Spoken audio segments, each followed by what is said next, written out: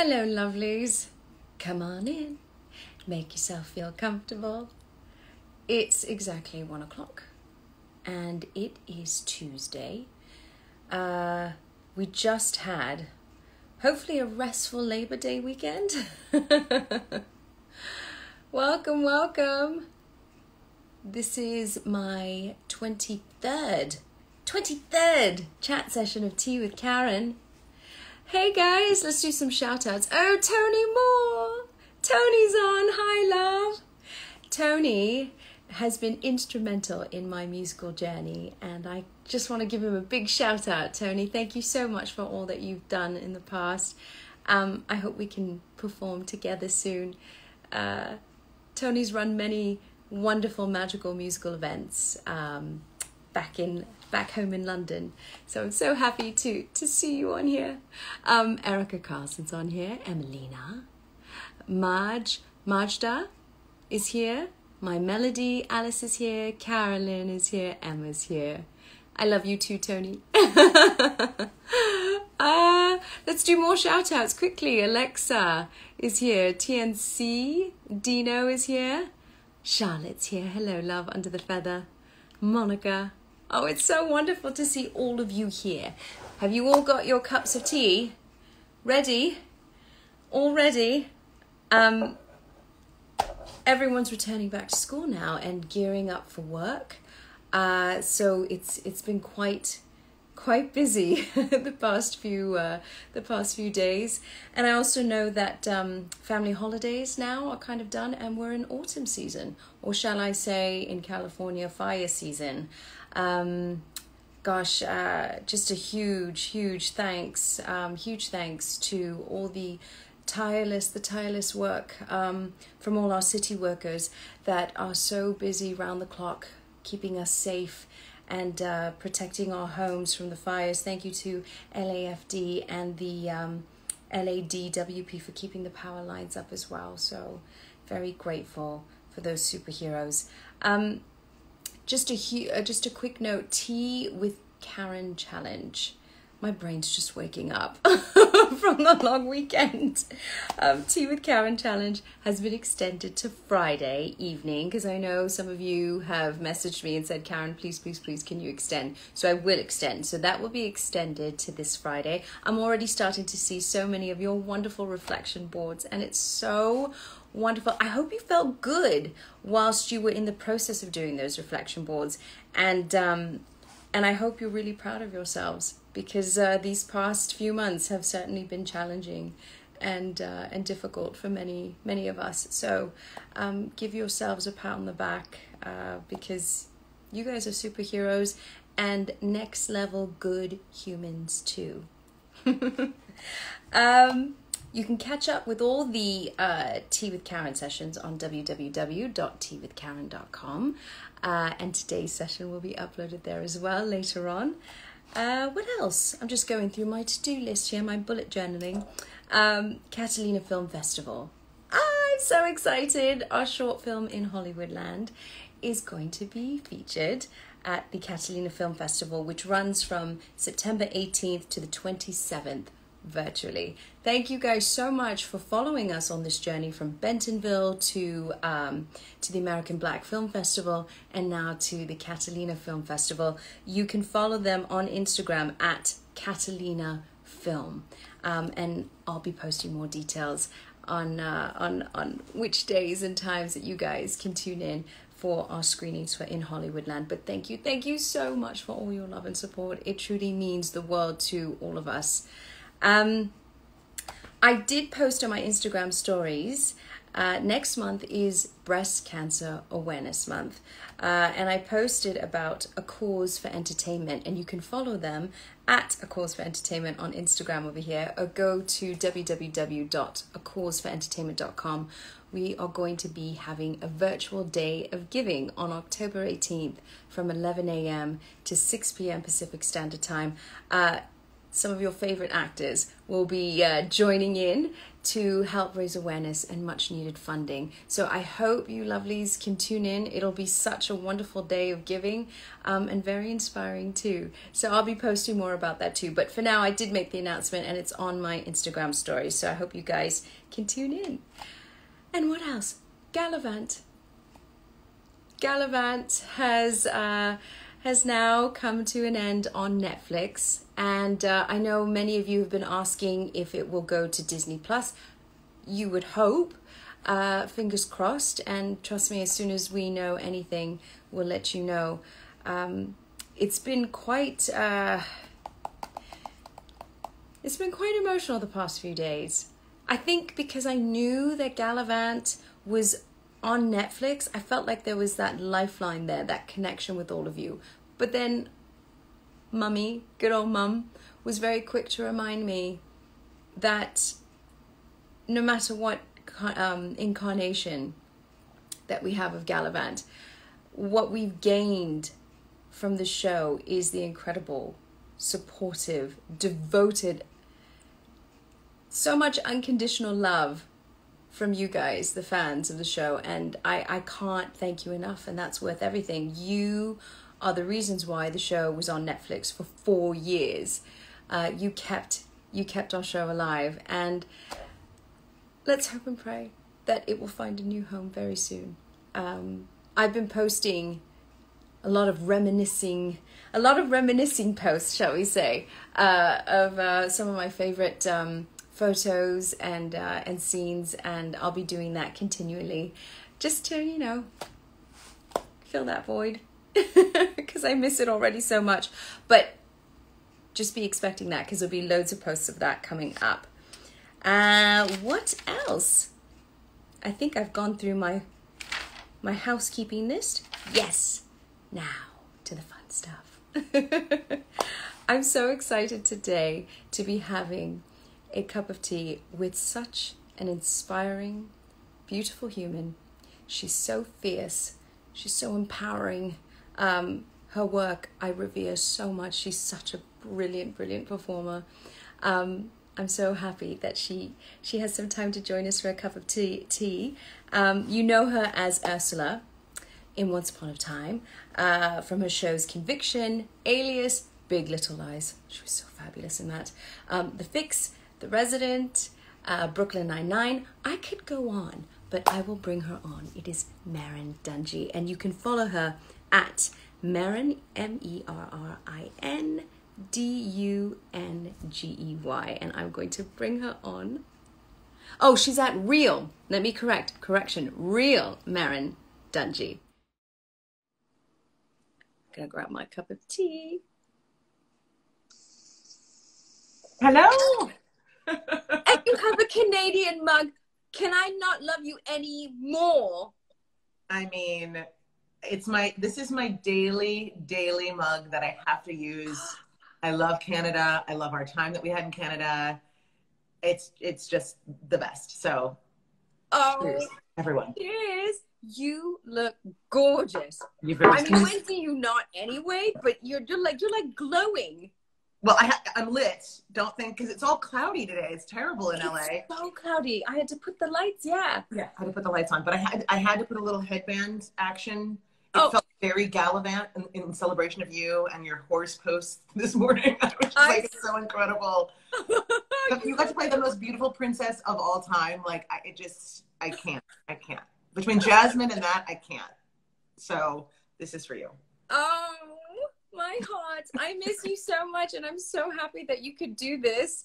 Oh my God. I'm so honored to be asked. Thank you so much. No, you have made so many of your fans and followers so incredibly happy by showing up today. So thank you, love. I'm just still waking up from Labor Day weekend. I feel like my brain is still farting all over and just coming away. I'm like, come on, Karen. Kickstart. Come on. I know. No, listen, this is a decaf, because normally I have a rose chai tea. Yeah. And I do these early morning workouts. That's one of the things that I have been doing through the whole COVID, like the whole quarantine. I have two gals, they're both teachers, and we have been walking every single morning. It's the way that keeps me, sane. And sometimes it's like when I don't have my kids, it's when it's a week I don't have my kids, it's sometimes the only people I see, and we social distance and mask up and do the whole thing.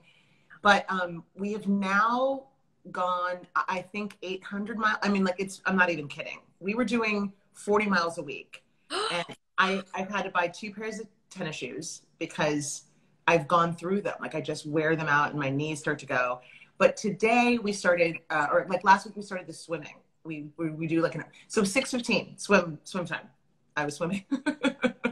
That's so good. And it must feel so good to be able to lock into some kind of routine because, as you know, with our kind of life, locking into a routine is nothing short of a miracle.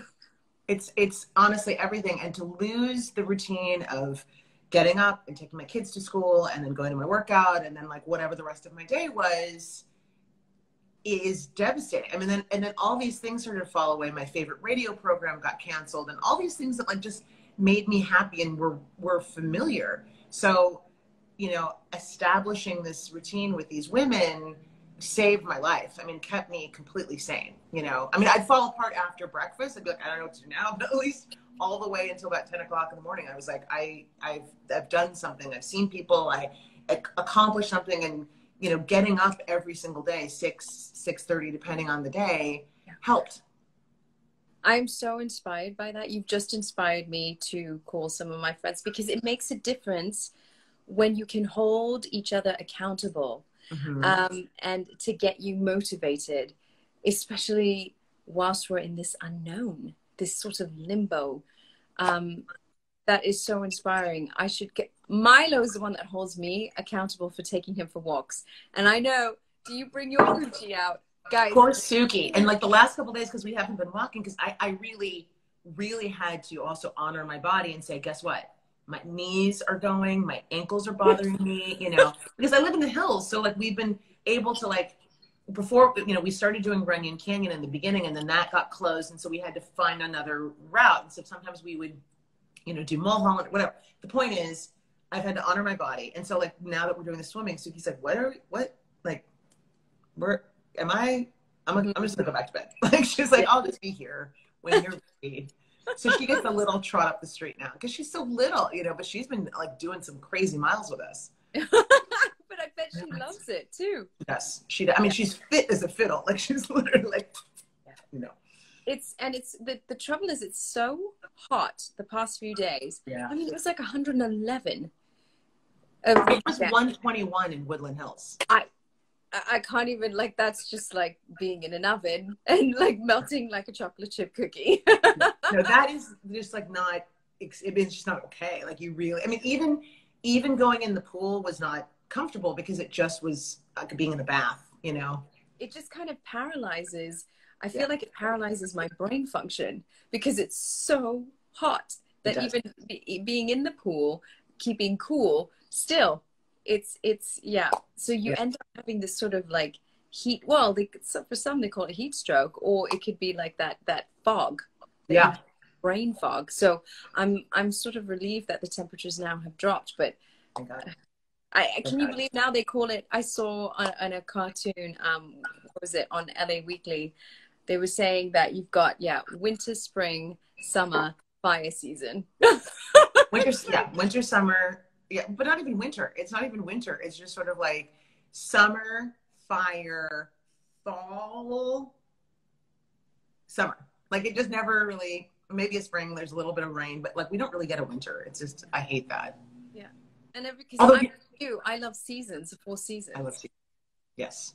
I will say this though. I read this morning that Boulder, Colorado, it was 100 degrees the other day, which is abnormal for them. And it's going to snow tomorrow. Crazy snowstorm, dropping to 32. That's insane. This is climate change. That's climate change. That's climate change. Anyway, somebody says happy birthday. Happy birthday to Happy birthday. On that note, yes, happy birthday. I just opened it up and, please say happy birthday. I didn't know, I couldn't see what it was, but happy birthday. Anyway. Is it Niam H Little 09? It's her birthday. Happy birthday, darling. That's a nice way to pick us up into the next subject. So during this pandemic, I can't believe, because I've been quarantining for 6 months now. 6 months. How have you found we talked about your routines, right? But how have you been, what have you been up to help keep up the psyche? And well, obviously the walking. I will say that it's been like a pendulum. So, in the beginning, because we didn't know how long it was going to last, and like, it was so scary, I went all the way. I mean, I remember being the day it was all shutting down there was a grocery store up near my kid's school that's like, one of those tiny stores, so it's like super expensive. And I was paying like $10 for a half gallon of ice cream, but I'm like, we gotta have it. Like, we gotta have ice cream, So there was always ice cream in the house, and I maybe had some, extra vodka. Like, there was a lot priorities.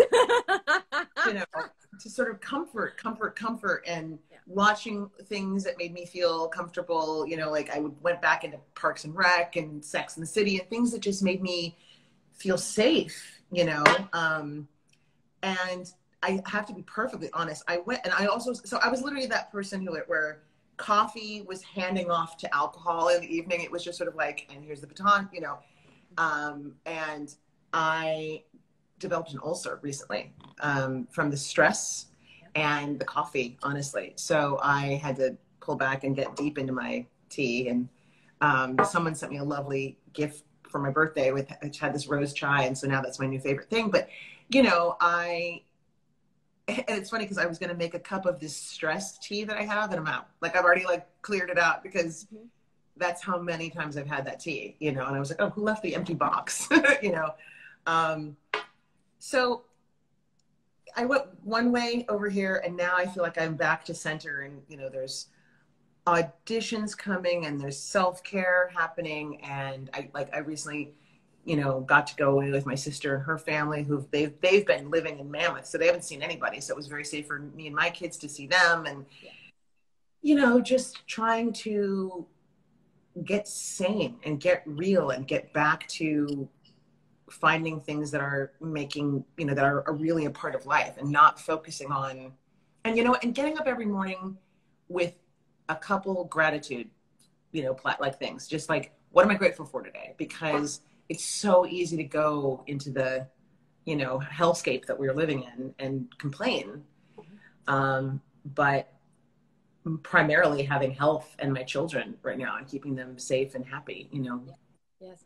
And because I've been speaking with different therapists and reading a lot of articles from different psychiatrists and therapists, and all of them said that it's very common right now during this pandemic that a lot of people experience a wave of anxiety in the morning when they wake up. So I love that the first thing you do is in the morning is to remember your gratitude, because I find that the minute that I start focusing on the blessings that we do have, number one being our health, all of a sudden those nerves and that tension starts to dissipate. And I feel like my breathing resumes and I'm okay.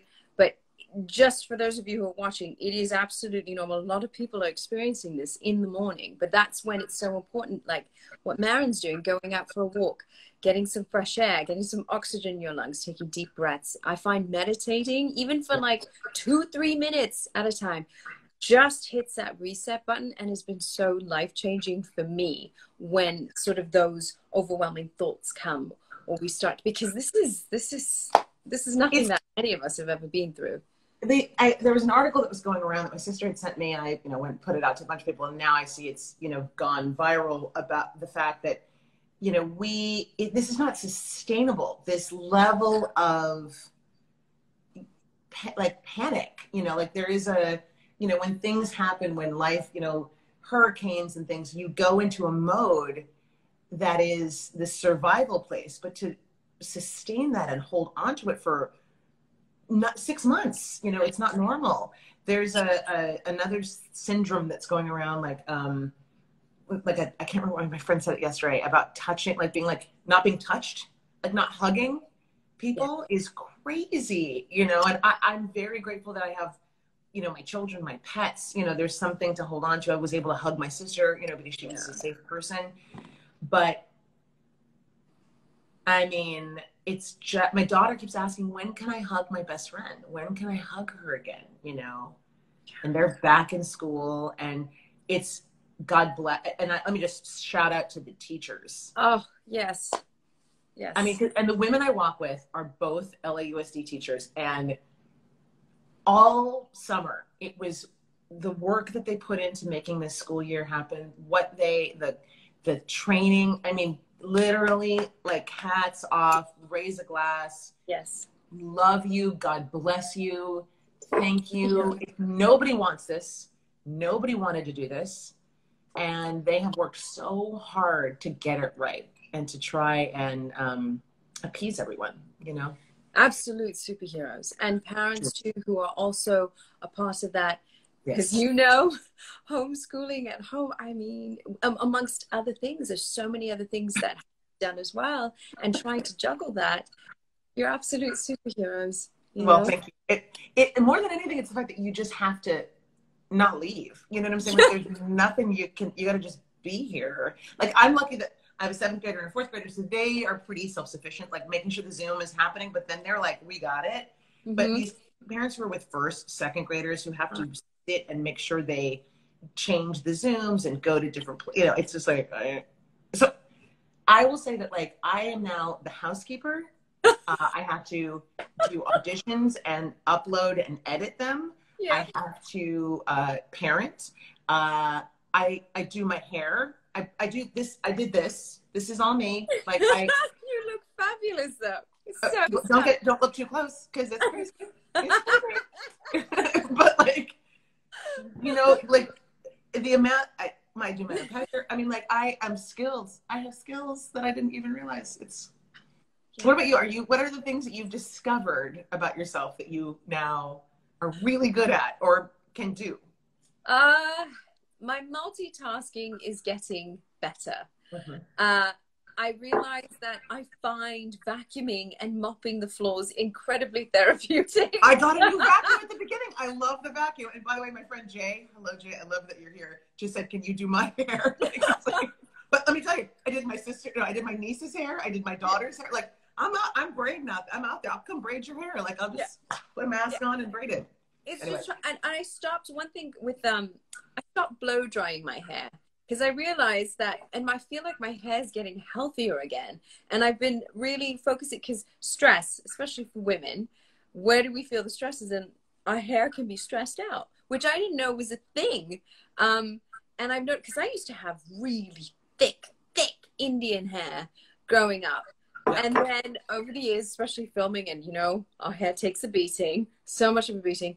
It's not as thick as it used to be. So I stopped. I blow dried my hair once during this pandemic, and it didn't make a difference. So I let it go, and I just put the irons, like, well, the curling tongs through. And I've been. It looks fantastic, by the way. It looks, yes. It's getting healthier and thicker. And I have been using a mixture of castor oil and coconut oil. So here's my mom's tip. You put 1 teaspoon of castor oil and mix it with 2 teaspoons of coconut oil, all organic, cold pressed, and mix them together. And then you dip your fingers in, you start massaging your hair on when it's hair day, when you have to wash your hair. So I wash my kind of hair, I have to wash twice a week. So I'll massage it early in the day, and I'll leave it on for the whole day, and I'll wash it out at night. And my gosh, guys, I'm not kidding. I put it on my eyelashes, everything. My eyelashes are growing. Like, let's talk about the tips. I'm loving the tips. Your hair looks amazing, and that is good stuff. Like, I am, as soon as this is over, I'm gonna, like, Amazon some castor oil. Yeah. Castor oil is so good. There's something, my hair is so shiny and healthy, and it's just growing. And mainly because I have, this is where I have my Asian genes, my Chinese lashes from my mom. They just go straight out. They don't go up, they don't go down. They're so stubborn. So I literally have to, like, over and over again with the mascara. But now, sorry guys, the guys are watching. This is a very girly moment, but it's for your hair. It's all good. There's a point. But my eyelashes now are much longer than what they were 2 weeks ago because I'm just doing it at night. I have horrible lashes. Like if I don't like it, horrible. So this is great news because I need that. And I was doing, and I, right before the pandemic, was getting my lashes done, like getting all the, yeah. Which as much as I love it, because it was right before the pandemic was award season and I got to go to the SAG Awards and the Golden Globes and it was phenomenal. And so I was like Sally McLashes over here. And now my lashes are hideous. But I will say that not wearing makeup all the time. I mean, I have some on today, but like my skin's bananas good now. That's the health that I see, that's coming through. Isn't it funny? Tips about it. It looks better with no makeup. Because your skin is able to breathe. Yes. And I feel like I feel my skin's more dewy and more moisturizing too. So, castor oil. You look 24. I mean, you look crazy. I love you so much. You look 24. But I will tell you, the week after I turned 49, got carded. Mommy gets carded all the time. Isn't it so great? This is beige don't age and black don't crack. That's the bottom line. Call it. It's just the truth. And I'm sorry. It's just what we get for all the racism we have to put up with in life. Yeah. It's our gift. That's our reparations right there. That's what I always say. That's one of the blessings I'm so grateful for.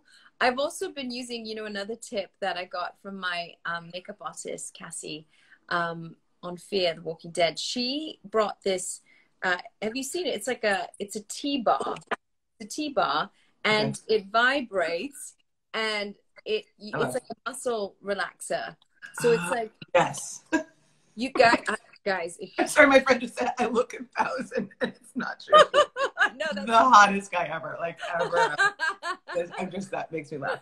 Anyway, go on about the vibrating T-bar because I also need to sign up for that. Yes, for your face. For your face. I'm blushing. For your face. And it is instant Botox because it relaxes your muscles. It just massages everything. But then you also have those jade rollers. And I have that. I have the little rose quartz ones, but it's time. It's time. No. But even like but the one that you can get it on Amazon, it's like $11 or $14. I have to send you I'm going to send you all these links. Please, because I'm literally like, I can't write it down. I'm on my phone. No, somebody write it down. Somebody write it down. I need to know what's It's a Vivitar T-bar, but there's another kind too. But literally, it's like even the guys on our show, they absolutely love it because it's like a facial massage. And how much tension we carry, if everyone just kind of massage right now on your cheeks, on your temples, here, on your forehead, your jaw. It's like on your jaw. Because you know what I've stopped doing? Because I'm I was like not a smoker. Like I didn't wake up in the morning like I gotta have it. But I was like a theater smoker. Like, oh yeah, outside the because I went to UCLA, I would sit on the benches and smoke. Yeah. So I was a big gum chewer. Like pre-pandemic. And even if you go in my car, it is stocked. Like I cannot with the gums. But because I'm home all the time, no gum. So my jaw is getting better. Yeah. But that, just even massaging it it just feels so good. And then every evening, I'll just do that. And all of a sudden I feel like my whole face is just relaxed. Oh, I need it. I need that. I need instant Botox and free and natural. Because listen, first of all, I don't know where, my friend had just gotten it done literally right before the pre-pandemic. And she's like, no, nobody saw my Botox and it's gone. So everyone just got to wait. And then when we finally get to go out again, but maybe I won't need to do any, because I just do a tiny right here because I have a horrible line. But it looks so natural. So, and that's the whole thing of it being natural and looking natural. But I promise you, this facial massager, oh my God, it's going to change your life, love. I'm getting it. It is so good. I'm going to send you tons of links to castor oil. Oh my God, I'm so excited. This is exciting. Good stuff. this is all like, my mom is such a health freak. Like, she's so good. I don't know, she might be tuning in now. If you are on, Mom, hi. Hi, Is Mama. she in India? Where is your mom? Is she So here? mom and dad are in Canada. Oh. And there is, whilst my heart aches so much that I can't be with them, because there are days where I just literally am in tears because I just miss them so much. And especially with, elderly parents, you want to spend as much time with them as possible. So thank goodness for FaceTime, because we FaceTime like, I don't know, 5, 6, 7 times a day. But I miss them so much, but it is such a great comfort to me to know that they're in Canada, where they have managed to keep the numbers low, where the hospitals are not overwhelmed, and everything is pretty much reopened again, and everyone wears a mask. Everyone. And here's the thing. I just tweeted about this. It's like, first of all, what part of Canada? Like Toronto or Vancouver? Toronto. That's where this is from, by the way. Yeah. I went to, what's that market? The St. Peter's, what is that market? The market that's down. So there's St. Lawrence Market, and then there's the Distillery District. That the first one you said. St. Lawrence Market, yeah. Yes, because I used to live down on Fleet, and I got a bike, and I'd ride my bike. I mean, I love Toronto. Like, it's, and I even call it, I say it properly, Toronto. Toronto, yeah. Toronto. Loved living there. Loved living there for conviction. It was my favorite. The tram system, like the whole subway. I take the subway to work. I mean, I'd go, because there was a trolley right outside my apartment, and I would take that, and then I would get on the sub. I was like, it's the greatest. I was just tweeting that even if you don't believe in COVID, and even if you think it's a hoax, your life is so severely affected. Like, it doesn't matter if you, like, there's places you can't go if you don't wear a mask. There's no more concerts right now. There's like sporting events. Like, all these things have no movies. Like, so just get on the bus so we can end this. Like, just get, like, because it's not gonna end if everyone doesn't comply. Like, we have to do this because it's real and it's really happening. Yeah. It's so it's one thing to wear a mask for ourselves, but I care about my fellow brothers and sisters, right? I care about you. I wear a mask. If the mask for me is considered the mask for you, it's like the namaste thing, like, I wear it for you and you wear it for me. And like, having compassion and having empathy and having, care for our fellow man, like, that is what's missing. And that's what I love about Canada, is like, they are the kindest country. Truly. Yeah. Always apologizing, even though they don't need to apologize, right? Sure. Where even politically, the political parties, they don't make it about politics. They work together. They work together in harmony because it's for the greater good. It's for the well-being and the safety of each and every citizen. And that gives me such enormous comfort that my whole family are in Toronto. And I know they're okay. And so I keep telling my mom and dad, I said, the best thing you can do for me is just keep healthy, be happy, and just keep doing your thing. And I will come and see you as soon as it's, safe. Because my mom would just move up there. If I were you, I'd be like, you know what? Because you got the passport. Yeah. Yeah, we do. And well, let's see what happens, Right. November coming up, and yeah. Do we want to go there, or do we want to get back to girl talk? I know, girl talk. Yeah, girl talk. Give everybody a break from the real world for a minute. But one thing I do love is my mom she has these regular conversations with my uncle who lives in the Himalayas, and over there, I feel like my extended family have all these wonderful natural homeopathic remedies for everything. And so castor oil has been a big topic because, again, for hair, for skin, if you have acne, it's very good. But also, which we just learned, my dad had a knee injury, so his knee was quite swollen. Mom put castor oil on it and took away the pain and the swelling. It creates heat, which is nice and warm for that area too. And my dad was healed within like a week of rest and castor oil on the kneecap joint. This is something I absolutely need, because that, like, my knee was blowing up from all the walking. It was like completely blowing up. And so I was like, I'm on it. Put castor oil on there. And then if there's any left, because we've now told everybody the secret. I know. Everybody's like online. Like, to go get a cold pressed organic castor I'm going to go to like Amazon and be like, yeah, that's right. And then the latest one that we tried, which I have to admit, I'm just going to warn you guys, it was a bit hard to drink, but you get 3 pineapples and you blend it, you remove the pulp, and you put in 1 turnip, a white turnip. So I know it's not really good, but that's why you have the pineapples, right?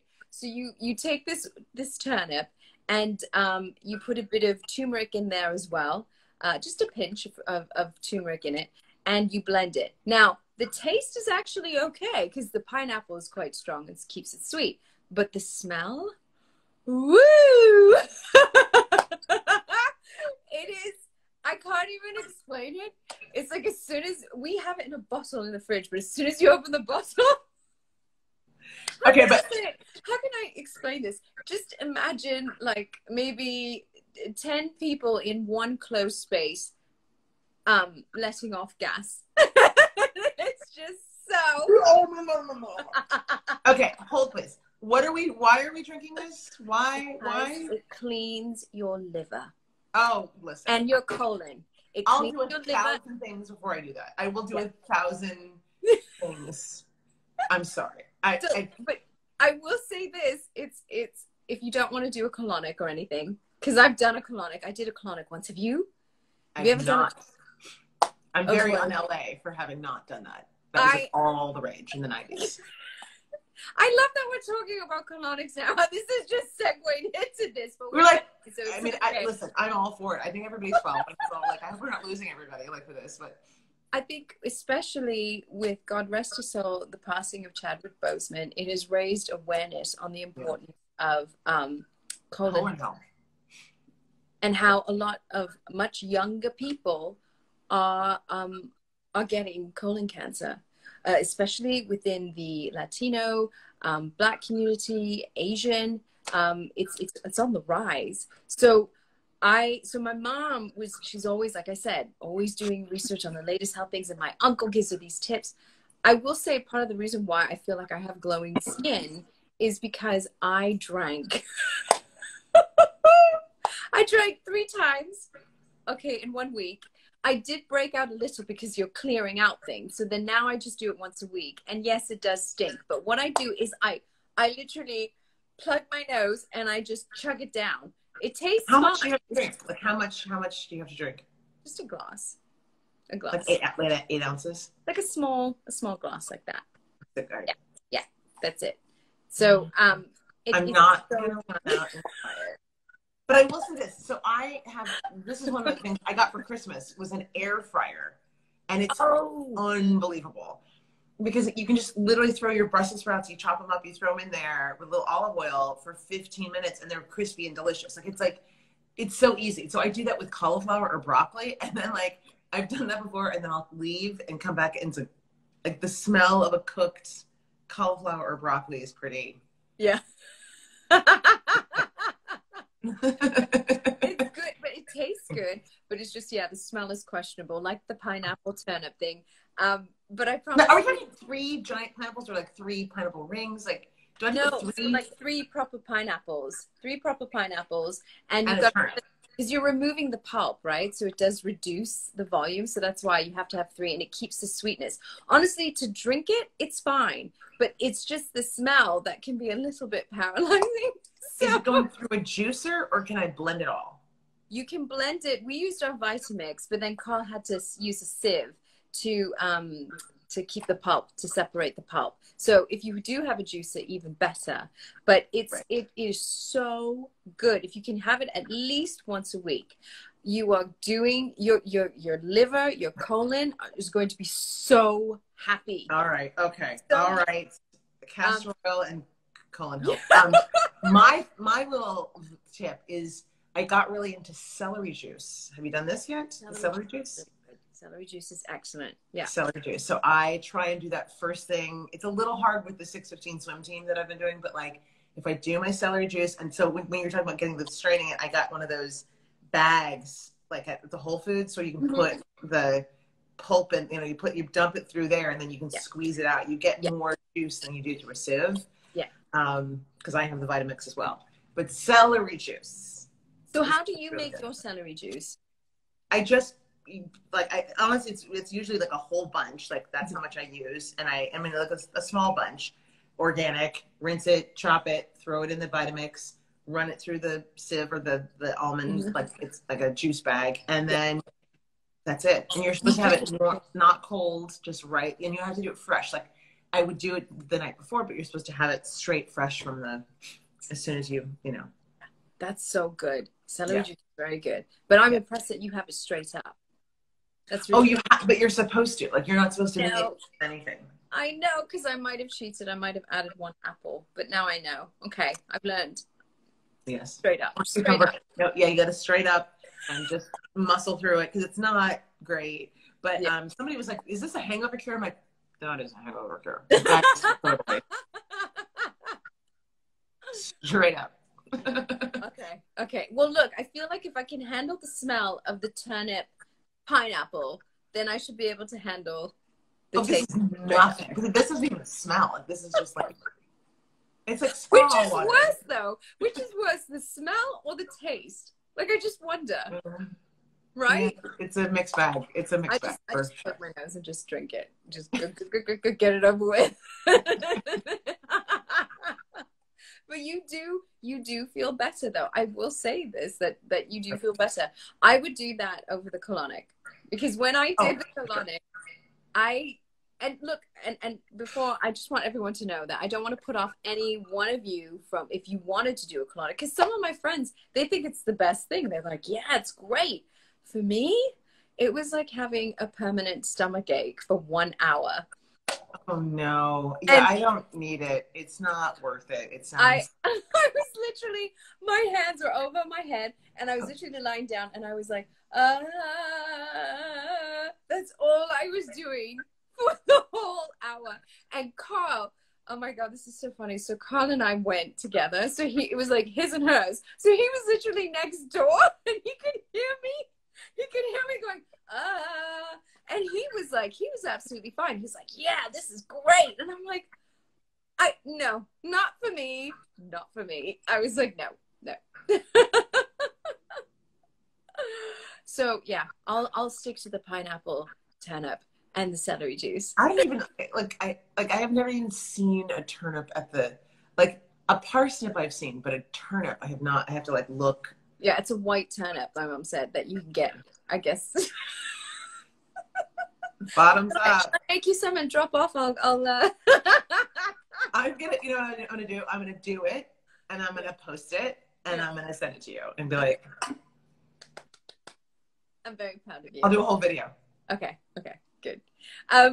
You have so many who love you, quite understandably, of course, and there were so many wonderful questions that came in. So I thought I'd go through some of these questions for you, my love. Yes. From some of your beloved fans. At Amy Laura 101, she asks, Merrin, if you could relive any moment in history, which would you choose? That is an excellent question. Any moment? Oh my God. In history. I just came up with the dumbest moment of all time. For myself. Yeah. I mean, because if you look, you want to, would it have been great to see Martin Luther King speak? Yes, at the mall, it would have been incredible. To be honest, all right, so I have two.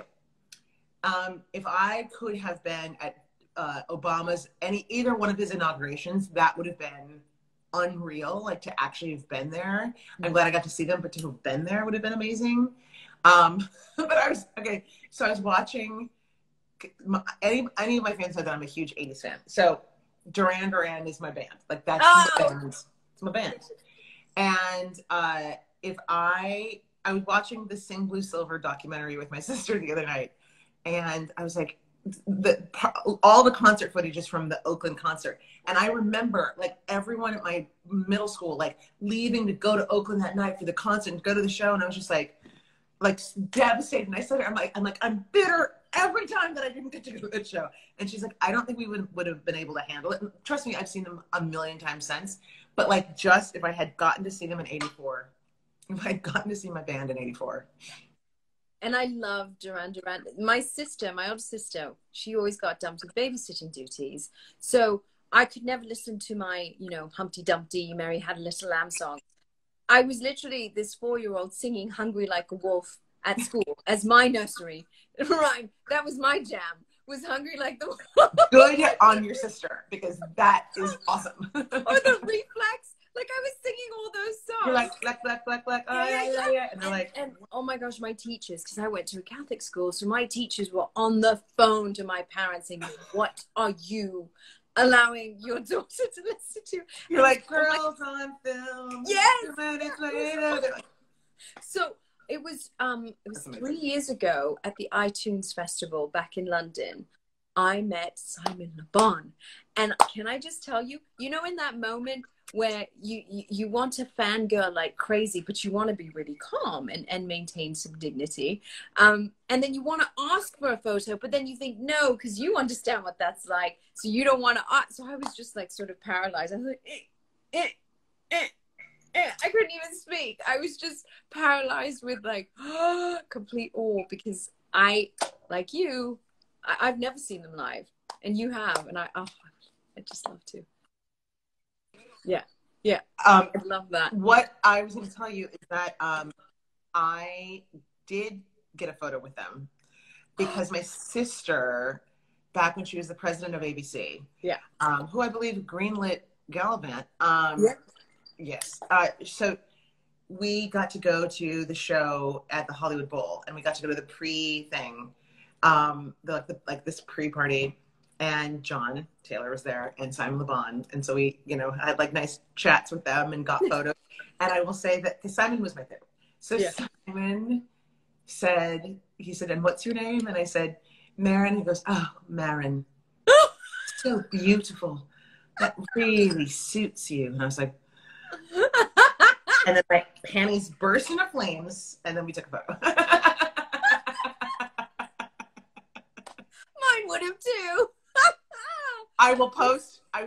Just for for everyone here, I will post it on my Instagram right after this. Oh yeah. It's saved in my favorites because it's forever. Yeah. And he's so tall. I mean, mind you, everyone's taller than me, but he's super tall. It's not that tall. You're just really small. You're like adorable. You're like, I felt like he was like 6'4", 6'5". 6'2", but like, Oh, so he's the same height as my husband, but he felt really tall, like extra tall. But then it's all the, son of the Bon is. Yeah. It's crazy. That's so good. That was a good question. It's a great question. Thank you, Amy Laura. Let's see. Oh, at Amelia Phelps asks, your toughest scene to film on Once Upon a Time?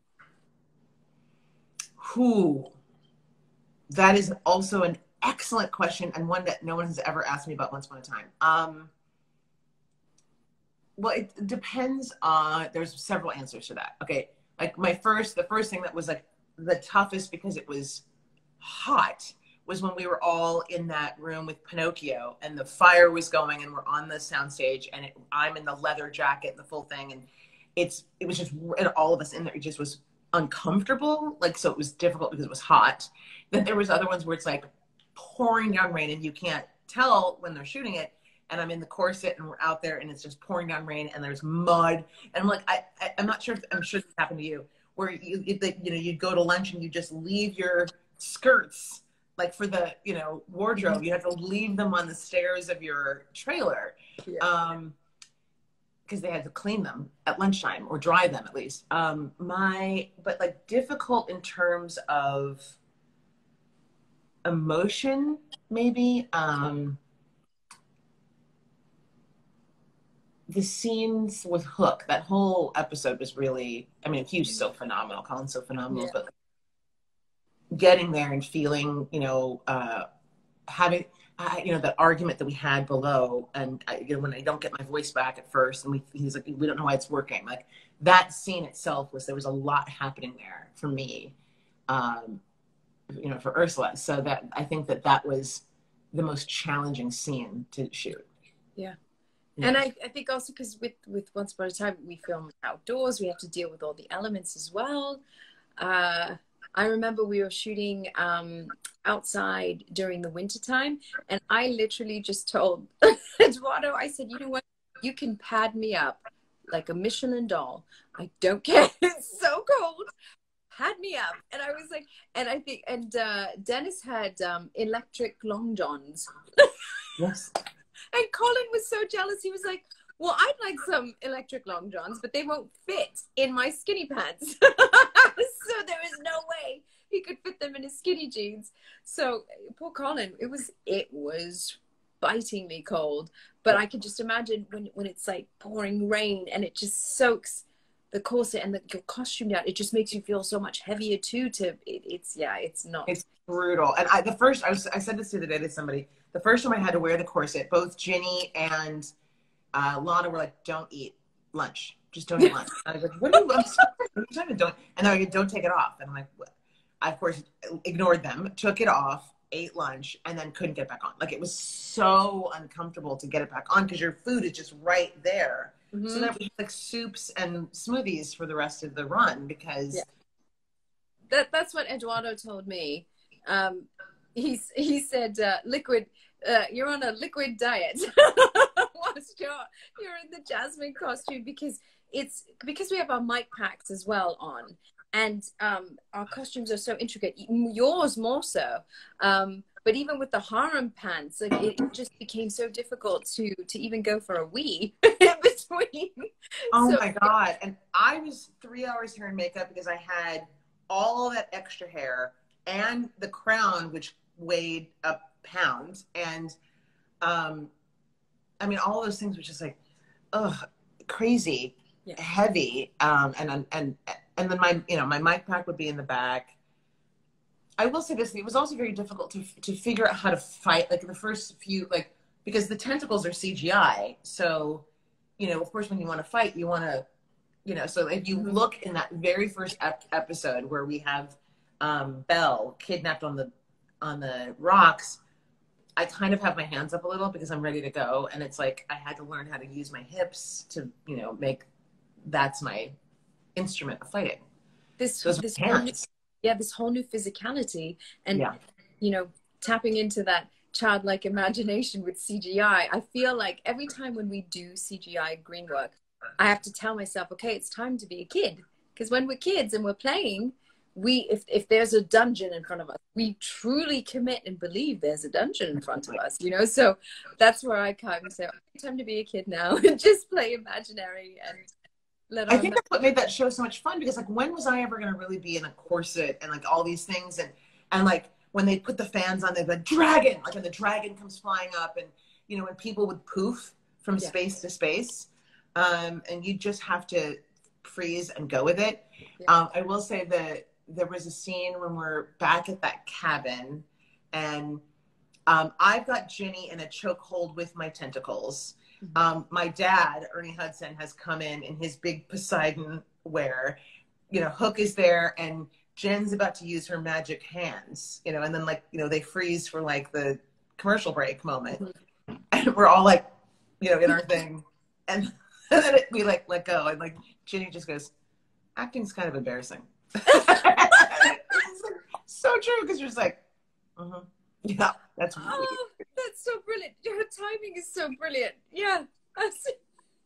It's weird. Like, we're all doing really, like, it's like, I'm going to go do my bills, like, pay my, but now I'm going to go poof over here. It's like, yeah, like, don't mind me. I'm just going to go poof. Work on my tentacles, and yeah. Our jobs are weird. It's fantastic, but it's weird. But speaking of jobs, now as we're finding that a lot of productions are gearing back to go to work, castings are happening, and we're doing self-tapes or different things. I don't know about you, but because it's been 6 months, I feel rusty. I feel like the worst actor. I feel like when I had to put myself on tape for a few things, just memorizing lines, I was so good. It's a muscle that you work constantly. But if you're not doing it regularly, and this is the first chunk of time, I was telling my husband, I was like, oh my gosh, that muscle needs exercise big time right now. Like now I'm just doing a little bit every day with just anything, reading or whatnot. Do you find that? Because I feel like, oh my gosh, I'm in trouble.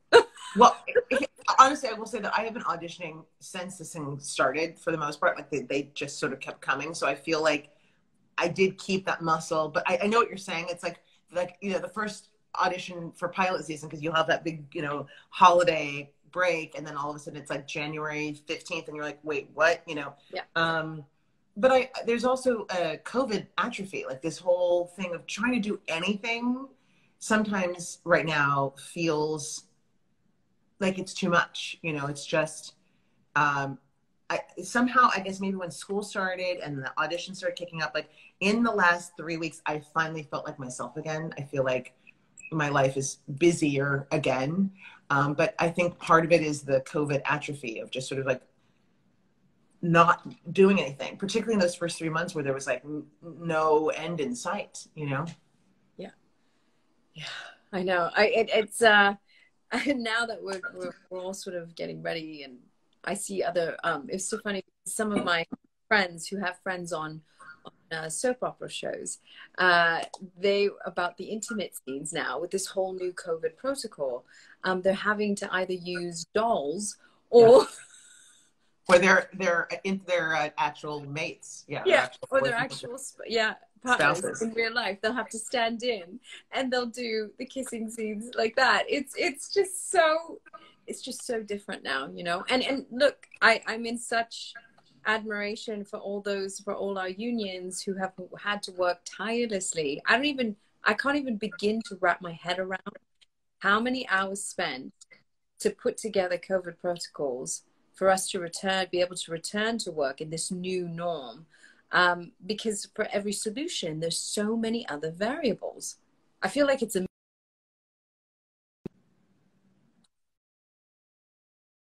sorry, I paused for a second. You go down a certain path.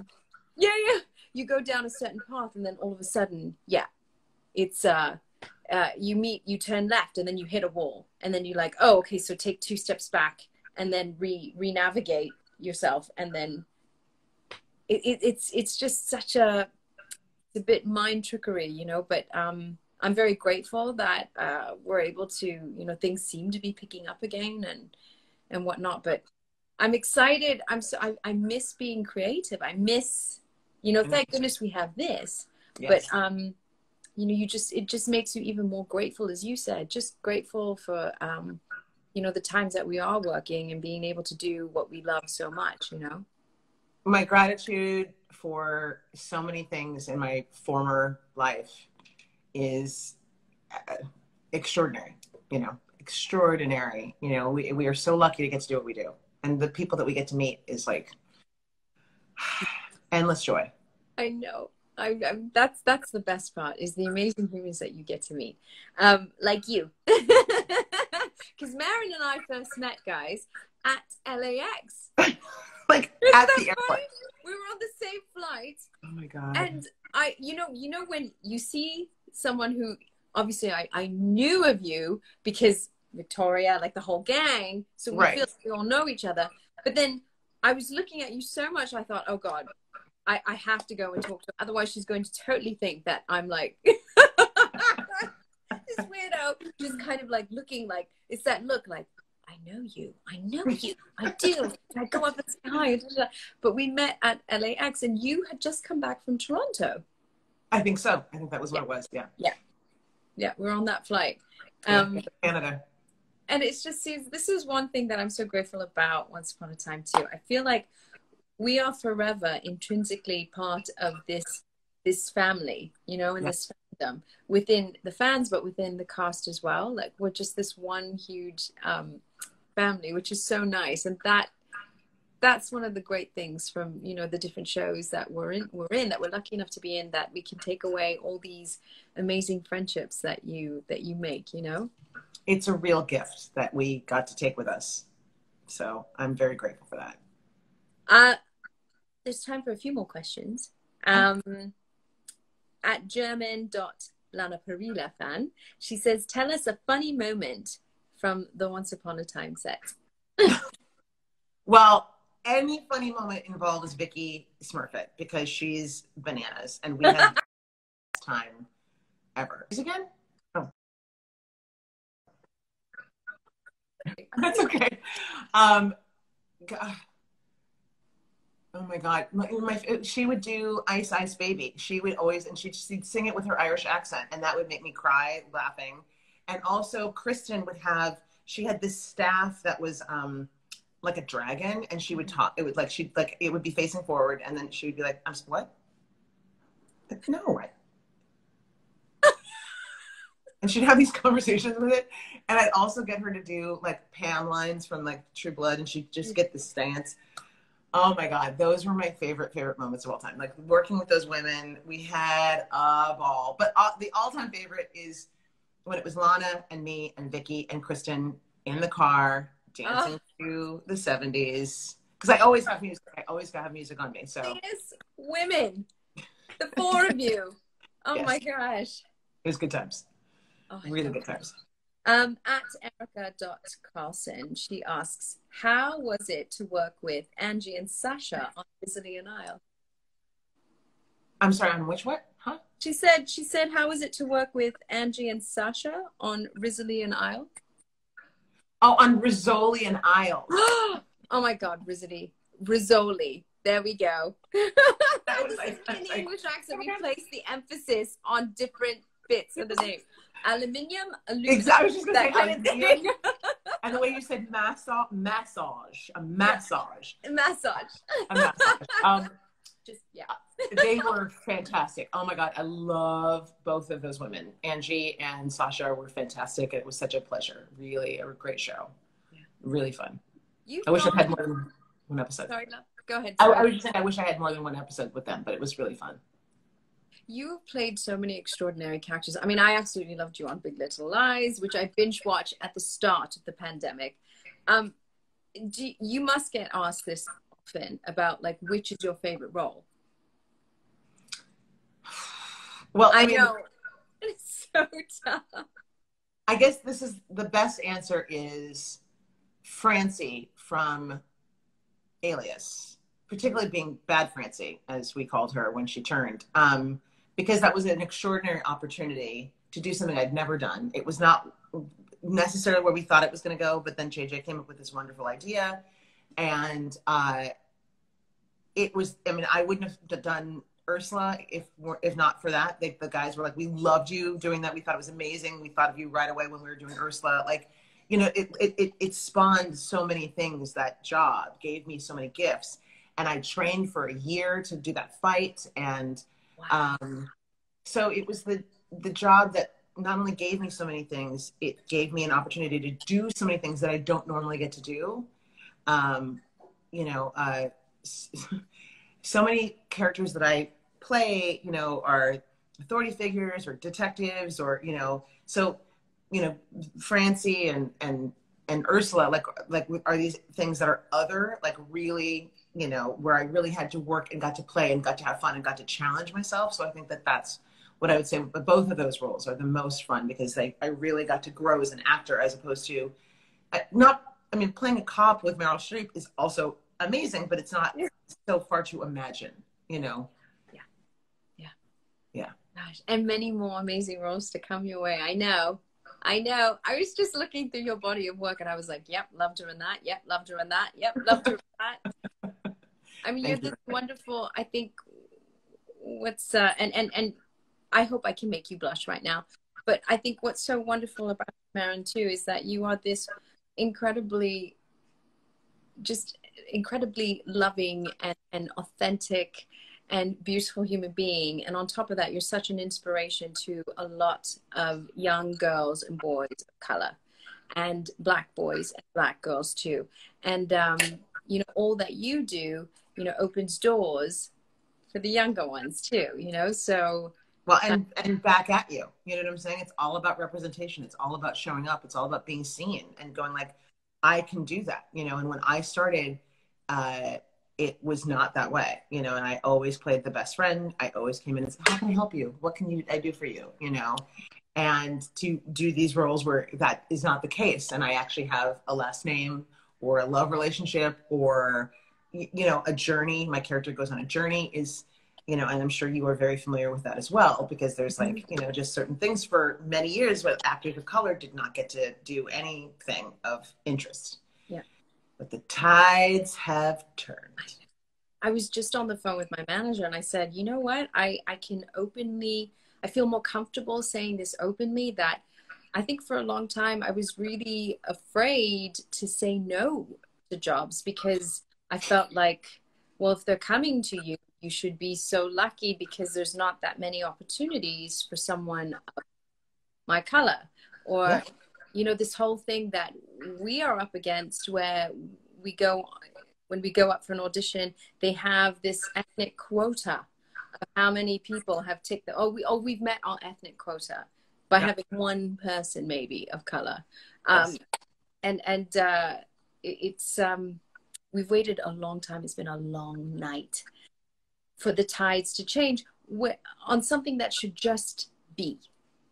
And the thing is, in England, it's been very different for a really long time. Like that, you know, they'd have many actors of color for so many different shows, you know. And I remember, you know, when I was married, going back to England for Christmas and watching these television shows, and it was like, oh wow, you know, because my ex-husband's British, and it was just, you get see these, you know, it was extraordinary. And to now have that be ours, you know, and the quota thing, I remember getting a pilot once, and they ended up casting the lead guy as African American. And I went, oh, and he got cast after me, and I went, I'm gonna get fired. I'm gonna get fired because they don't need me now.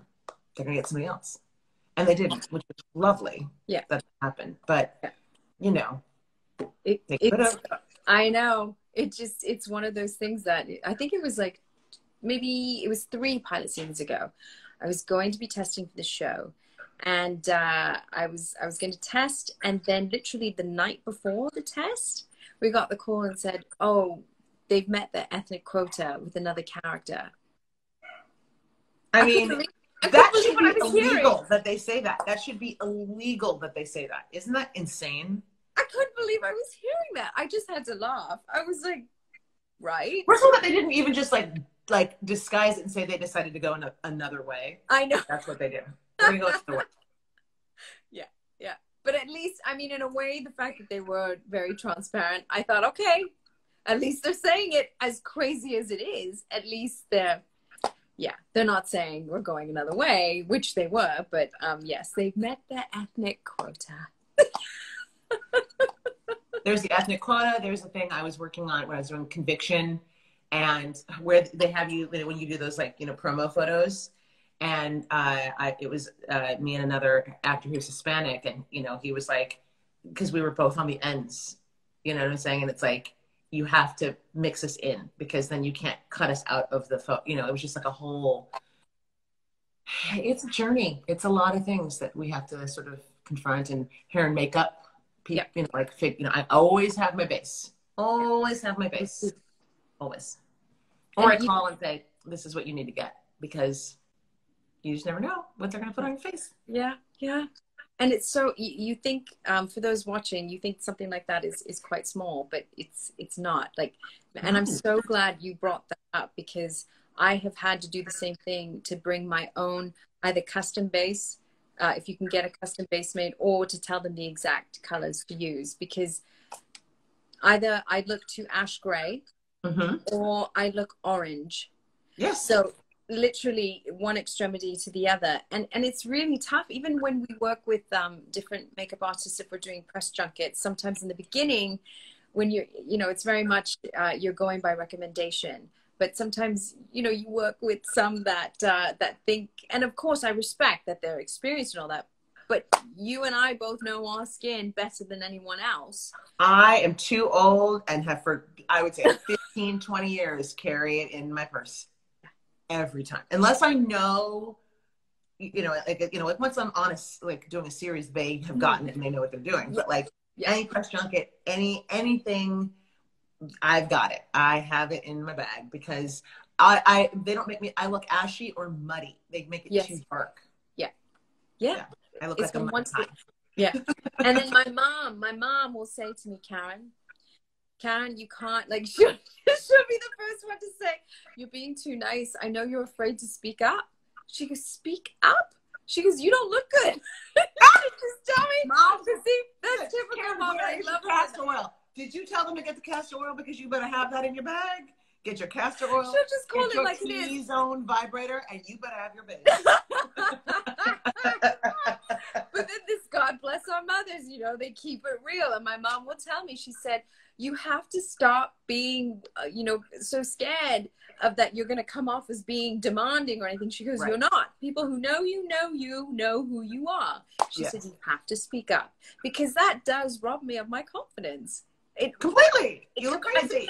It's so demoralizing where I just have no confidence within seconds if it's too dark or too orange or too ash gray too. So I totally empathize with your plight too, because it's the same thing here, sister. So, but knowing that we have this wonderful community of sisterhood, it just, especially within our community of people of color too, it just, I don't feel alone, and that we're able to have these uncomfortable conversations out now in the open because people are more engaged and listening just means so much. Totally. So much. Yeah. I can't believe how quickly an hour's gone by. We've talked about everything under the sun and I love it. It's like, this has been delightful, like so much fun, such a joy. I can't thank you enough, honestly. Oh no, thank you so much. Do you want to say any last words to your darling fans and followers on here? I'm so grateful that anybody showed up to like hang out with us and have a good time and hear some fun. I mean, like thank you guys for taking the time. Yeah. And Merrin, just remind everyone where they can follow you on Instagram and Twitter. I believe I am Real Merrin Dungey on Instagram and Real Merrin D on Twitter. Okay. And we'll post those links too. We will. I hope I see you soon. I I'll come do too. One of your walks or something. So just let me know. Magic. Yes, I'm getting this pool because I have a little side entrance and it's like. Okay. And the puppies need to meet. The puppies need to meet. Oh yeah, we could do a puppy play date. I miss hugging, but I'll send you a big virtual hug. Same. And to all the. Thank you, love. Thank you so much. Bye. Bye, guys.